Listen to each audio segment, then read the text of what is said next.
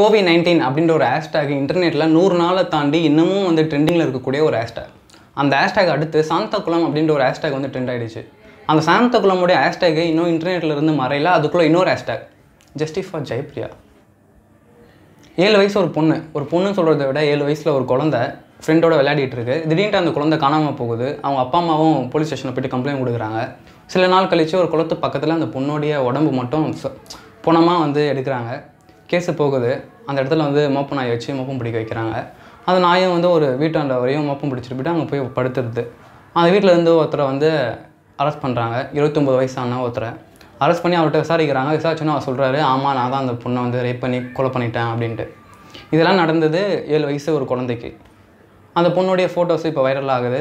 அவங்களுடைய நேமில் வந்து ஹேஷ்டேக்ஸும் வைரல் ஆகுது. அவரையும் வந்து அரெஸ்ட் பண்ணிட்டாங்க. இந்த கேஸில் இன்னும் ஒரு சிலருக்கு வந்து சம்மந்தம் இருக்குது அப்படின்ட்டு கேஸும் போயிட்டுருக்கு, நியூஸும் போயிட்டுருக்கு. ஃபஸ்ட்லாம் தமிழ்னு சொல்லும்போது ரொம்ப பெருமையாக இருக்கும். ஏன்னா கூகுள் CEO சுந்தர் பிச்சை அவங்க, Indian chess grand master Viswanathan Anand அவங்க, அப்துல் கலாம் சயின்டிஸ்ட், அதையும் தாண்டி நம்ம ஜென்ரேஷனில் வாழ்ந்த ஒரு கடவுள். சாதிச்சவங்களோட லிஸ்ட்டு போயிட்டே இருக்கா. இப்போ வந்து க்ரைம் பண்ணுறவங்களோட லிஸ்ட்டு வந்து அதிகமாகிக்கிட்டே இருக்குது. அதுவும் வந்து ஸ்டேட் அளவுக்குலாம் இல்லை, வேர்ல்டு அளவுக்கு. அமெரிக்காவா, ஜார்ஜா ஒரு கொலை தானே, நாங்கள் 2 கொலை. சாந்தகுளம். நார்த் இந்தியன் 8 வயசு ஆசிஃபாவா, 7 வயசு ஜெயப்பிரியா புதுக்கோட்டை.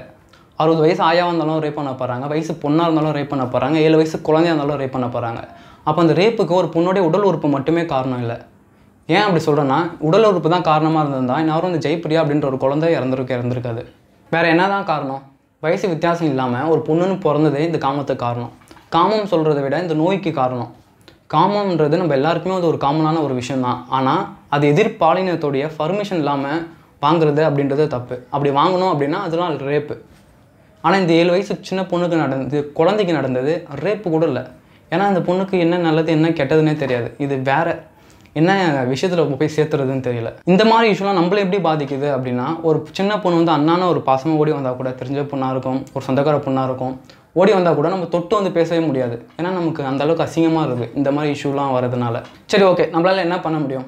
இந்த இஷ்யூவை பெரிய இஷ்யூவாக மாற்ற முடியும்.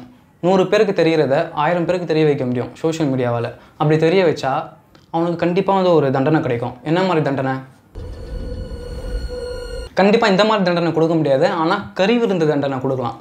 என்னடா ரேப் பண்ணணும் போயிட்டு கறி விருந்து தண்டனை அப்படின்னா, ஹைதராபாத் இஷ்யூ. ஃபஸ்ட்டு கறி விருந்து, அதுக்கப்புறம் தான் கன் ஷாட். காணாமல் போன பெண் மருத்துவர் எரிந்த நிலையில் சடலமாக மீட்கப்பட்டார். 4 பேரும் இன்று அதிகாலை என்கவுண்டரில் சுட்டுக் கொல்லப்பட்டுள்ளனர். இந்த மாதிரி நடந்துச்சு அப்படின்னா அவங்க ஃபேமிலிக்கு ஒரு கரெக்டான நியாயம் கிடைக்கும். அதையும் தாண்டி இந்த மாதிரி தப்பு பண்ணுறவங்களுக்கு இந்த இஷ்யூ வந்து ஒரு செகண்ட் மைண்டில் வந்துட்டு போகும்.